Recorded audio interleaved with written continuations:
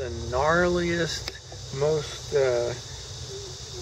grotesque looking of the oak trees in the Ozarks. The trees rarely get very large. This is pretty much a medium to large sized one here, although they can get significantly larger than this in good condition. This oak will grow where a lot of other oaks just can't make it, and so it's often on the very tops of the rocky ridges here in the Ozarks and in lean soil.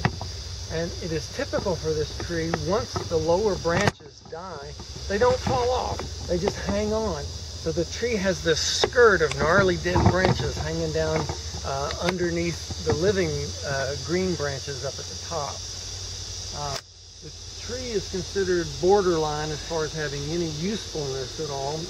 You could burn it for firewood. It's hard to split. It's not as fuel efficient as the white oaks. But that was its main use, was as a fuel. The leaves of the blackjack oak don't have many, if any, fingers sticking out. They're just an irregular, solid shape, and they somewhat resemble the profile of a bell.